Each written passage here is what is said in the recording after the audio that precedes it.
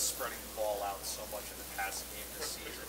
How difficult do you think that makes you guys to cover when you're doing that? It makes us very difficult. You know, we got a lot of weapons on the outsides and the inside, so you know that helps our passing game and our run game. So I feel like we can do anything, and our guys are ready for it. Does that make life easier for you, or do you feel like you're going to draw attention no matter what's going on?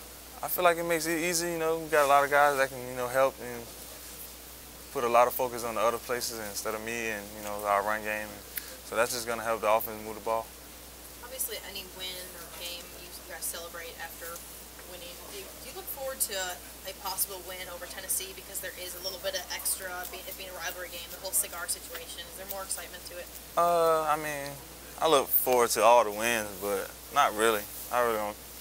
I want to win, but I really don't care about the cigar thing too much. But it's great, to be able to get a win and carry on the tradition to do that. So, I mean, I really don't, it's whatever for me. But Calvin, did Amari help you when you were young, footwork, practicing, getting used to stuff, and you feel like you're doing that with these guys? I mean, it's kind of a carry on thing. Yeah, a little bit. Those guys come out and they pretty much know their stuff. You can, they watch you and they learn, and Coach Locks, helps them get new moves, and they learn pretty fast, and they're doing great, I think. So, we're ready for the next game and all the other games to come.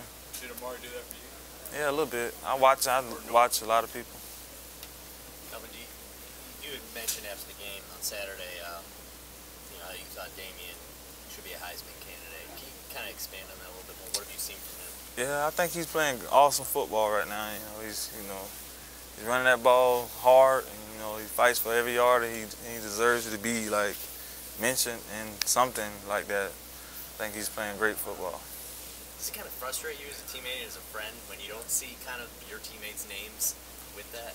I don't know if it frustrates me, but I know he's working hard, and it's eventually going to happen. So he just got to keep playing great ball.